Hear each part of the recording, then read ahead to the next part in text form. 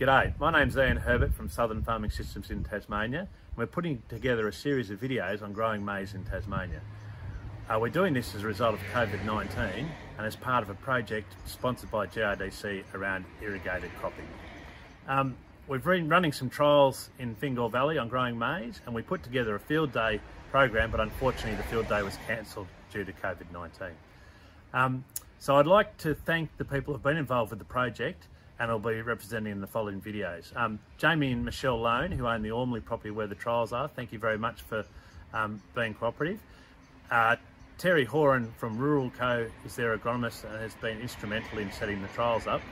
And John Hour from HSR Seeds, who was able to give up some of his time to do video for these information sessions. I'd also like to thank Tim Castle from TAP Agri, who are a grain trading organisation in Tasmania, who've put together a contract which has given farmers the confidence to actually grow some maize crops.